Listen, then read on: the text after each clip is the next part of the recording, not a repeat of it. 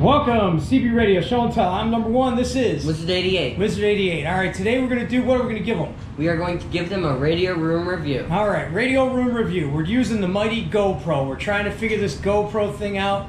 It is a task, isn't it? It is so difficult. It's so difficult to use this. We're using our camera, and then we've got our tablet over there, and it's broadcasting at a delay, which is very strange, right? Yes. Like so when I'm talking, I can just see my mouth. Yeah, it's like the Chinese movie where you see the delay 3 or 4 seconds after, right? Yes, once they finally start talking. All right, but today we're going to give you a radio room review, and we're going to let you guys see an awesome station, a station that's going to blow your mind. This is our friend Jim Frankenstein, and he is 252 out of where? South Carolina. All right, now he has told us he's made some cool radios. He's got one. He's got all sorts of crazy knobs and stuff on it, and he told me that's where he's got his handle from.